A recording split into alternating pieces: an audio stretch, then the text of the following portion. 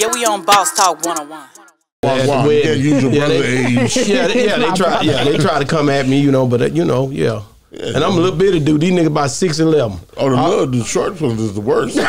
Got a complex and everything. Oh, man, you got to fight these niggas all night. They coming. Just give it up. You lost, man. You lost. Man, speaking of that, Katt Williams, man, we got to talk about Katt, man. Speaking of short and fighting and all this good stuff, yeah. So what's the deal with you and Katt Williams? I mean, and Dave East.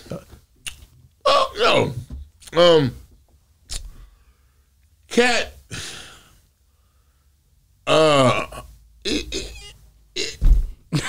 y'all work well together. Listen, I'm from I'm a dinosaur. Okay. So where we from, a nigga said that he's this, he better be that. Okay? All the weird shit, we gonna sniff it out. Like, whoa. That didn't make sense. Katt won't just be a comedian, he wants to be a gangster, he wants to be a pimp, he wants nigga, listen to me. You got 3 jokes, nigga. Just go on with that bullshit. Do your, our shit came from, and this word, and this is the last time I'm gonna say this, because people be all like, "We get that." Make sure you get it. Our shit came from us trying to put a tour together, and him thinking that I was not going to be funny. So where Amber is, he's like, okay, I'm gonna say okay, but I'm okay, yeah, nigga, but I've been doing this before you, nigga. Okay? Yeah. I can tell you, I was on stage with Robin Harris, Damon Wayans. We had to bring it.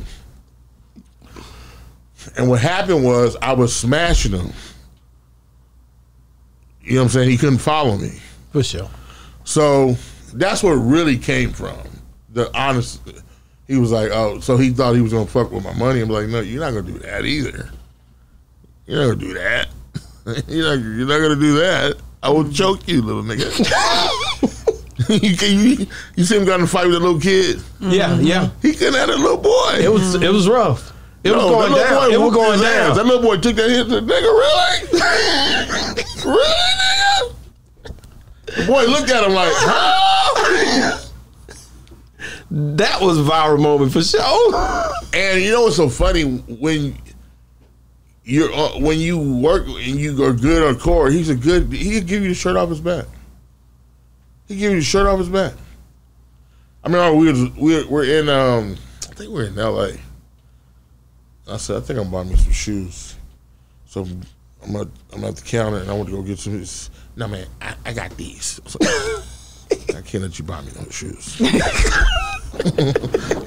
She's like, I got these. I got these. This nigga takes the shoes and buys the shoes. I'm like, man, I can't wear them shoes. You bought me some shoes, nigga?